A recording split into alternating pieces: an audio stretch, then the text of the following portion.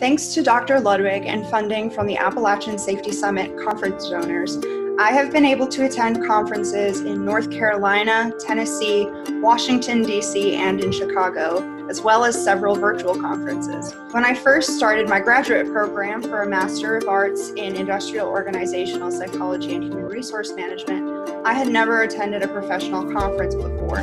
But by the end of my time at Appalachian State University, under Dr. Ludwig's mentorship along with other faculty, I had presented 5 posters and delivered 2 symposia. It was through these experiences that I had conducting research, writing up results, and discussing possible follow-up studies or future research ideas with like-minded scholars and practitioners that I decided to pursue a PhD full-time.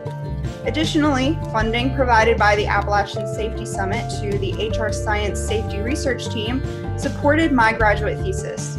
Along with my team, I developed a survey that assesses employee and manager engagement in measurement systems and reporting, and I built a self-assessment tool for organizations that wish to develop safety analytics systems.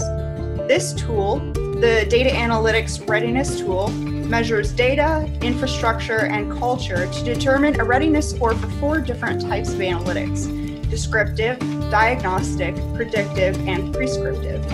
Analytics and safety is still relatively new, and this tool that we developed over the last 2 years will help organizations glean the most valuable insights from analytics, as well as improve and develop existing data processes to higher levels of sophistication. This research is slated to continue with partnership with the incoming class of graduate students over the next couple of years. Thank you for your continued support to make improved versions of this tool possible and to support the research of graduate students such as myself.